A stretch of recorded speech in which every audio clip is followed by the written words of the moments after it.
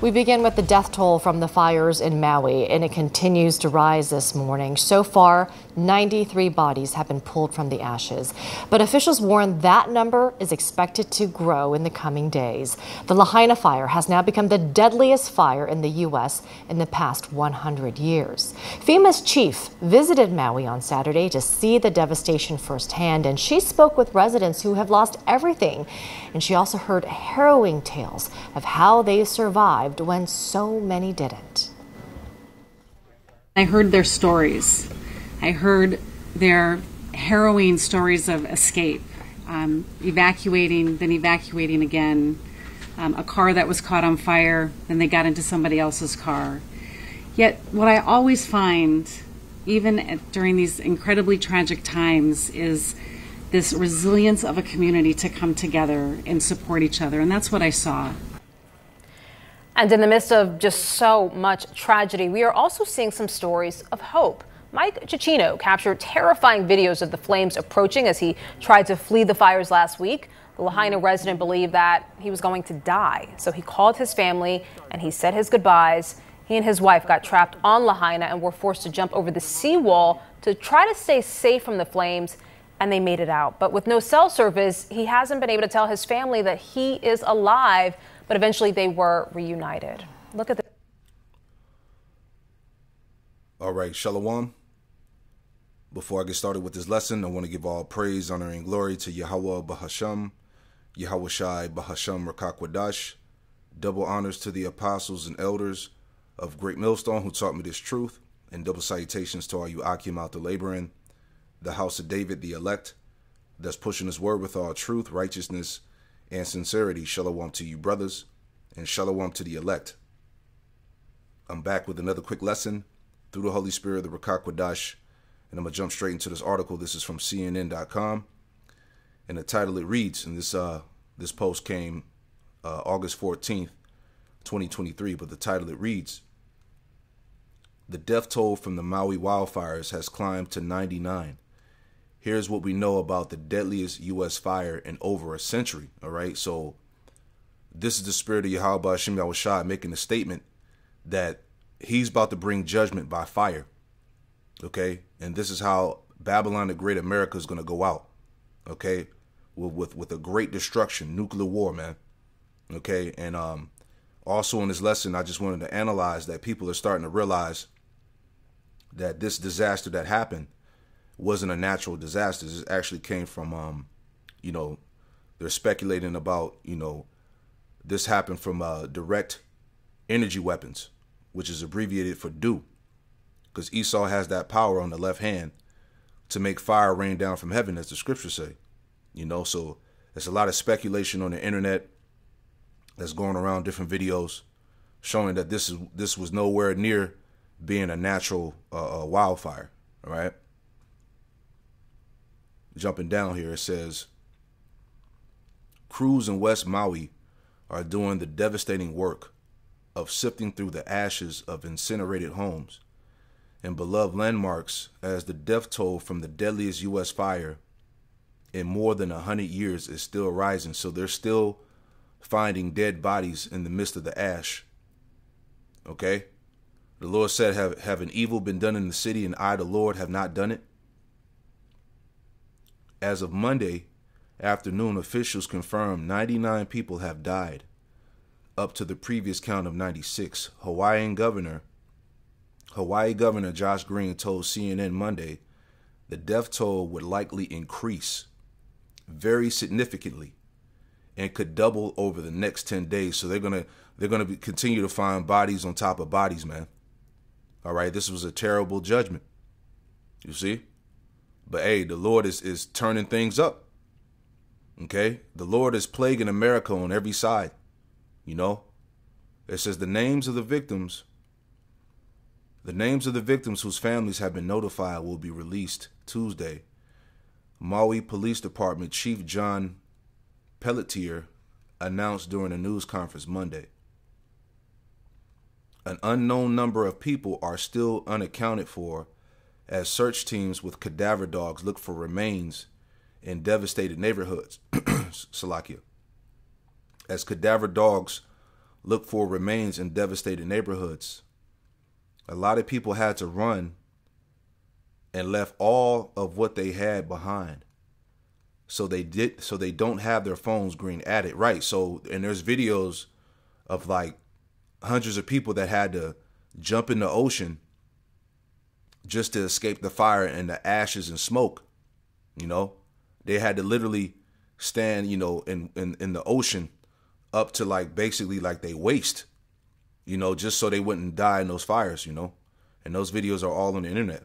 So this destruction that happened out there was crucial, man.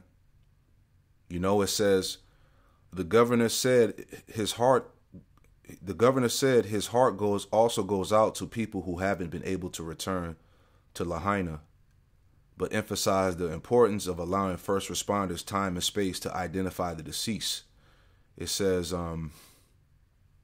finishing it out here, jumping down, Maui wildfires leave a trail of death and destruction. Yeah, that's the spirit of the Lord, man. All right, another omen as I did the previous lesson. It says, as the death toll rises, officials are facing questions about their preparation for a disaster of this scale and their response to it. Okay. It says, while the deadly fire spread rapidly into neighborhoods, the largest siren system in the world was silent. You see, emergency communications with residents were largely limited to mobile phones and broadcasters at a time when most power and cell service was already knocked out, man. So this was a terrible judgment, man. Okay? And this is all a sign for what's to come upon all of America, you know? But getting back to the point here, all right? Let's get this article too.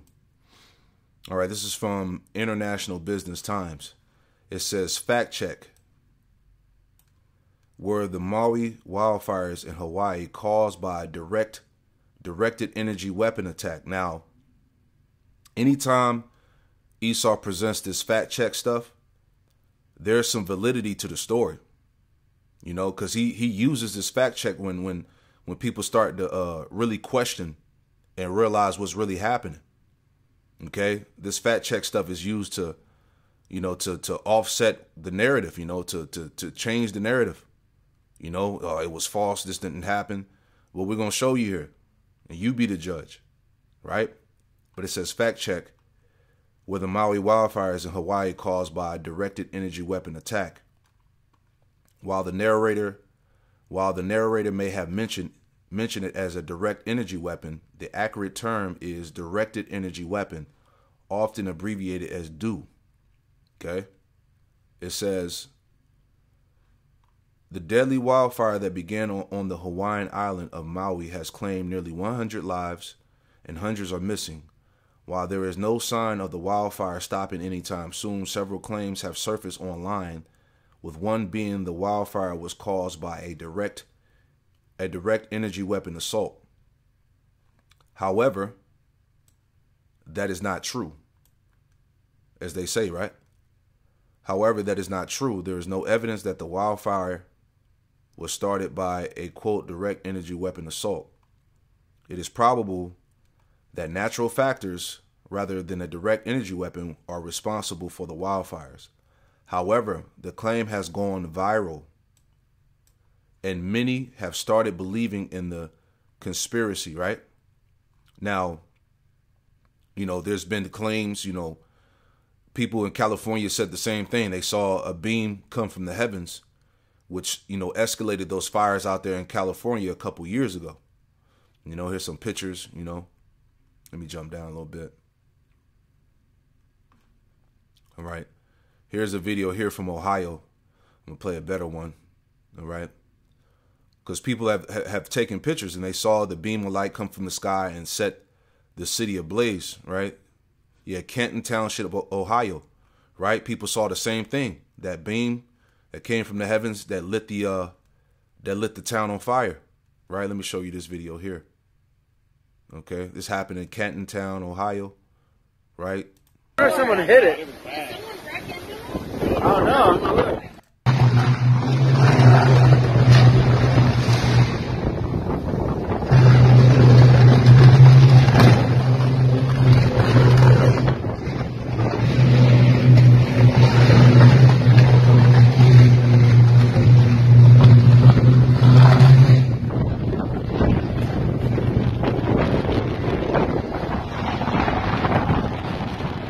right, so you can clearly see something beaming from the heavens, man. You know, and this happened in Ohio, right? So the story is not far-fetched, you know.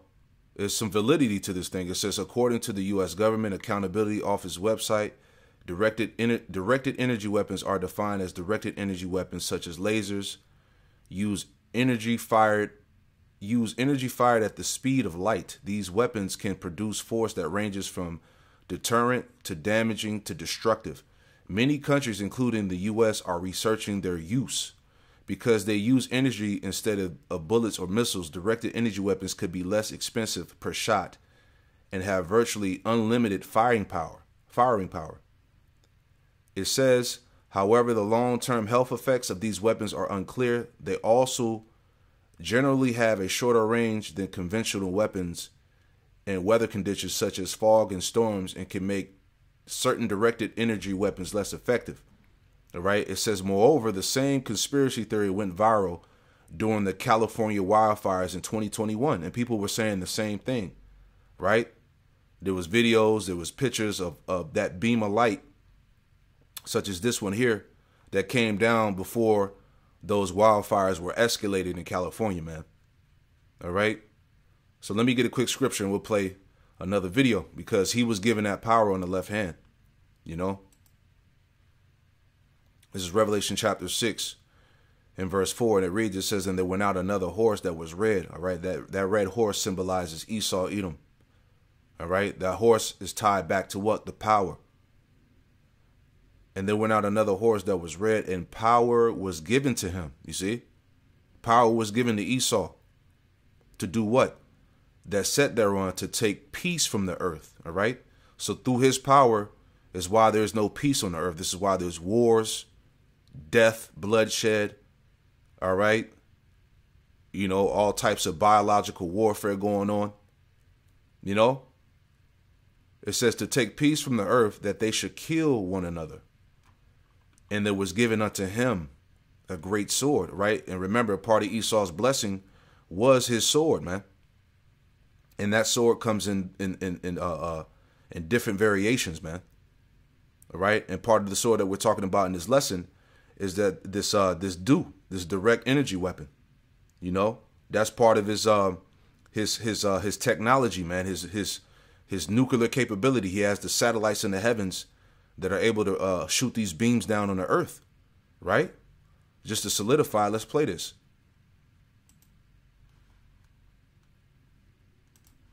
Red or green or something like that.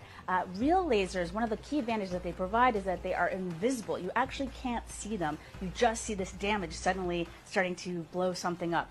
So if we take a look now at what the Athena did to a truck. So we're looking at a truck engine, and the Athena within seconds was able to beam right in there, heat the whole thing up, and burn through the engine of this vehicle. So if you can imagine if you were in that vehicle, all of a sudden this hole would start appearing in your engine and the whole thing would just disappear. That's what these lasers do. Now there's some other key advantages that we should mention. Let me give you 3 of them. 1, unlimited ammo. As long as we have power, we have an unlimited magazine. And downrange, of course, having unlimited ammo can be a huge advantage. Second, it's silent. You don't give the enemy any advance warning that it's coming. And then the third one I wanted to touch on is that it travels at the speed of light. So not only are we delivering powerful, decisive. Right. So you be the judge. Okay? And this is why he's trying to control the narrative. All right? He's been found out. All right? Genesis 27 and 38. And it reads, it says, and Esau said unto his father, hast thou but one blessing? My father bless me, even me also, O my father. And Esau lifted up his voice and wept. And Isaac his father answered and said unto him, behold, thy dwelling shall be the fatness of the earth and of the dew of heaven from above. All right? So Esau would have basically the dominion, you know, over the earth on this side at this time, right? The dew of heaven from above, right? Because he has, you know, the satellites and the energy weapons in the heavens, you know, so that's why it's heavy, you know. that this weaponry was called the dew. All right, directed energy weapon. You know, the dew of heaven. This is spiritual, man. All right, he has that power on the left hand. Right, but he was given the dominion over the earth, the fatness of the earth, the riches. You know, the substance thereof or whatnot. You know, this is his heaven. Verse 40, it says, and by thy sword thou shalt live, his blessing, and shall serve thy brother, and it shall come to pass when thou shalt have dominion, and thou shalt break the yoke from off thy neck. So that's the point that I wanted to touch there, the dew of heaven. All right, it's all spiritual. Okay. Obadiah 1 verse 3, and it reads, it says, the pride of thy heart hath deceived thee, thou that dwellest in the clefts of the rock, whose habitation is high, that saith in his heart, who shall bring me down to the ground? And that's the mindset of the Edomite, that he'll never be in adversity, he'll never fall from power. Verse 4, the point, it says, though thou exalt thyself as the eagle, and though thou set thy nest among the stars. Right? He has the satellites, you know, the International Space Station. He has the weaponized, you know, satellites that can bring forth these beams down to earth. Right? Like the brother said, you know, the elder brothers were saying, he's weaponized everything, man. You know, he's weaponized the heavens. This is why he thinks he's the Most High. He can make fire come down from heaven. You know, it says, and though thou set thy nest among the stars, right? He's in the heavens. Thence will I bring thee down, saith the Lord Yahweh Shemawashai. So the Lord is going to physically bring this man's power down to the ground. Okay, he thinks that he's the Most High, right? Revelation chapter 13. Okay, Revelation 13 and 12. It says, and he exercised all the power of the first beast before him, which is the Roman Empire. It says, and caused the earth and them which dwell therein to worship the first beast, whose deadly wound was healed. All right, because now we're in the time of the revised Roman Empire, which is being spearheaded by America, NATO, and the EU. All right, the point, verse 13, it says, and he doeth great wonders, so that he maketh fire come down from heaven on the earth in the sight of men. You see that? And that's going back to his blessing, the sword. All right. He was given that power to make fire come down from heaven on the earth.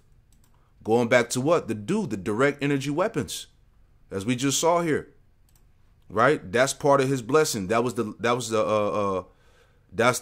he's the left hand of the Most High, man.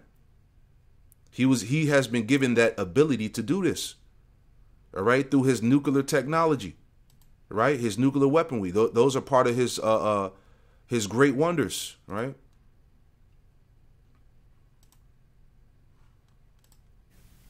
Strong's G 4592. Semayon. For that word wonders. Right, a sign, mark, token that by which a person or a thing is distinguished from others is known. A sign, prodigy, portent, an unusual occurrence, transcending the common course of nature, right? Because, hey, this is a miracle, right? You know, going back, verse 14, Revelation 13 and 14, it deceiveth them that dwell on the earth by the means of those miracles, which he had power to do in the sight of the beast. He's been given that power, saying to them that dwell on the earth that they should make an image to the beast, which had the wound by a sword and did live. All right, which is the point here. All right, so, you know, these are the things that are being analyzed. People are questioning, right? But like I said, you be the judge. You know, the people are understanding, and they're understanding that this man is the devil that the Bible speaks of, man. All right, so he's being found out. He's being exposed as usual. All right, you have the mainstream narrative, you know, but people really know what's going on. You know, people caught, you know, that beam of light coming from the heavens, you know, in various parts of the world, you know. So he has that power, that technology, you know. So that's pretty much the point there, man. I pray that this quick lesson was edifying. We give all praise, honor, and glory to Yahweh Bahasham, Yahweh Shai, Bahasham Rakakwadash, and Shalom to the next one. Shalom. This is some of the drone footage of the absolute devastation of Lahaina. This is where a wildfire occurred. Wildfires don't do this. In the middle of this mass devastation, which looks like an explosion happened, there are trees that are standing. There are telephone poles that are standing. But it's okay because the governor said it was climate change. This is the same governor who said that the state is looking for ways to acquire Lahaina. There are investors and realtors who are actively calling these individuals who have lost everything and asking them if they can buy their land. To the left. Next month in September, Hawaii is hosting a digital government summit utilizing AI to govern the island. In January, there is set to be a smart city conference in Maui to change everything over to electric and to discuss how to make the island a 15-minute city, a 15-minute island. Okay, yeah, but let's just continue to make it rain on the crane. This is creating a problem so that they can present a solution. Instagram, don't forget the little ticker at the bottom.